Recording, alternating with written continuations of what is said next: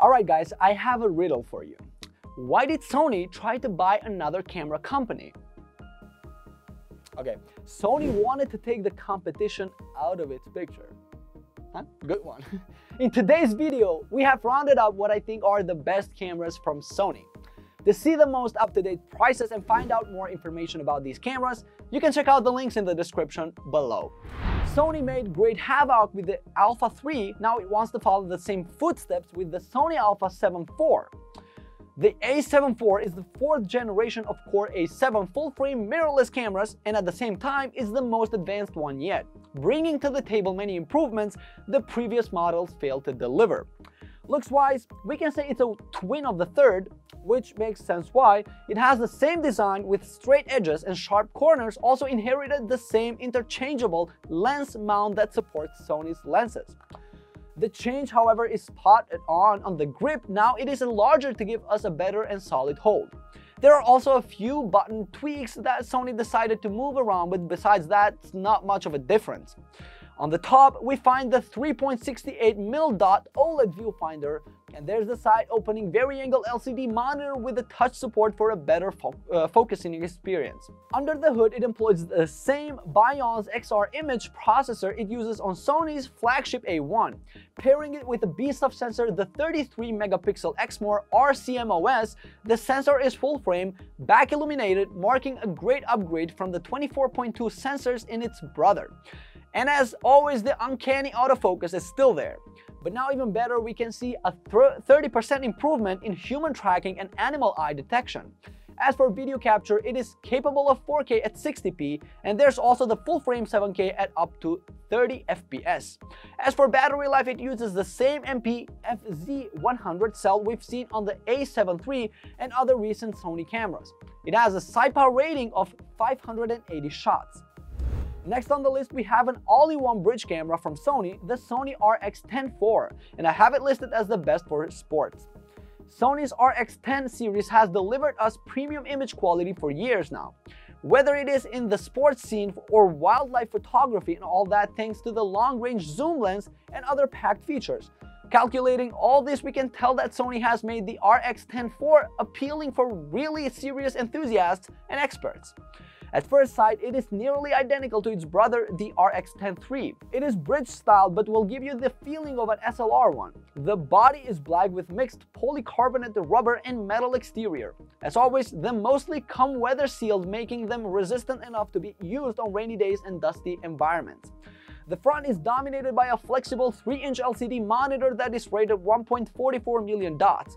It has touch capabilities, but I'm not going to lie, I've never seen better displays from Sony. It has touch capabilities, but I'm not gonna lie, I've seen better displays from Sony. But on another side, what I like the most is the high-quality 0.49-inch OLED viewfinder with 2.4K million dots. Comments to Sony for the viewfinder upgrade, since that's the thing a sports photographer will spend most of his time doing during the match. The RX10 IV packs a 20.1 megapixel Exmor RS sensor and a Bionz X image processor. The killer feature here is the 1-inch sensor Sony stack technology that delivers faster performance than the competition sensors.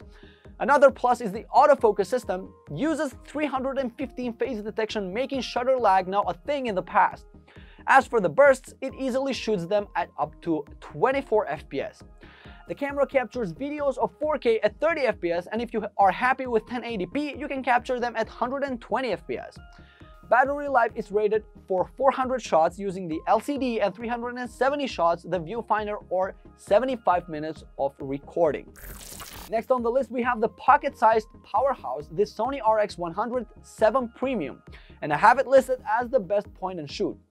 The Sony RX100 is what we would refer to as the big dog of the point and shoot cameras, changing the game completely with its 8x lens along with an autofocus system that puts it on the same spot as the company's higher-end cameras. It might be a bit pricey for a point-and-shoot camera, but it easily backs it up with top-notch speed and features. It has a semi-matte black finish compared to other points-and-shoot. It isn't the slimmest and lightest one. Actually, it's a bit on the heavy side and all that because of the optics and construction that is more metal than plastic, but still won't have a problem sliding into a pocket. The camera sports a flexible LCD 3-inch monitor with 921K dot resolution, and it does have touch control. Compared to the competition, the RX100 feels a bit more pro thanks to the OLED viewfinder, even though it isn't as large as you get on a mirrorless camera.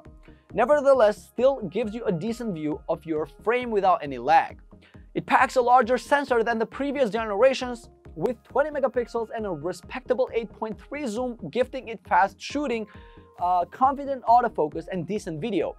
It is capable of long bursting at 20 FPS with continuous autofocus, and all this in a pocket compact body. As per the video capture, the best quality remains the same at 4K with 30 FPS. Battery life is on the average side, which is understandable. It rates to 260 stills and 40 minutes of video recording. Next on the list, a top choice for vloggers, we have the Sony Alpha ZV-E10, which is of course categorized it as best for vlogging. After vloggers had a great experience with the ZV-1, now it's time for them to upgrade to a better version that will most likely follow the same route of successes as his predecessor. This time the ZV-E10 borrows parts from the Alpha line of Sony and remixes them to suit vlogging at best. It comes in a compact build and is really lightweight. You have the option to a choice between black and white colors, which both have a polycarbonated finish.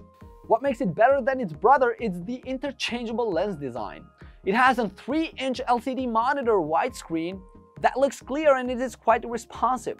It also has a variangle design that allows it to be flipped out and rotated up to 180 degrees, making it really useful for vlogging. The ZV-E10 can take 24.2 megapixel photos and can record 4K up to 30 FPS with a crop or without a crop at 24 FPS. When paired with a 16 to 50mm kit lens, the photos come really crisp and clear in a good light. It is capable of bursting at 11 FPS. It also borrowed the legendary autofocus we spotted on the A6100 back in 2019. Pulling focus in just 0.02 seconds with a 425-point autofocus system. All I can say regarding the quality is it looks fantastic and stunning, definitely a dream for vloggers. Battery-wise, it is powered by the MP-FW50, which promised around 400 photos and 80 minutes of recording. It should take around 3 hours to fully charge it back with the on-the-go charger. And now last on the list, we have something great from the Alpha series, the Sony Alpha A6400, and I have it listed as the unbeatable value for the money. The Sony A6400 is a follow-up to the older well-known version, the A6300, which I really should commend Sony for the A6300. It dominated the industry for years now.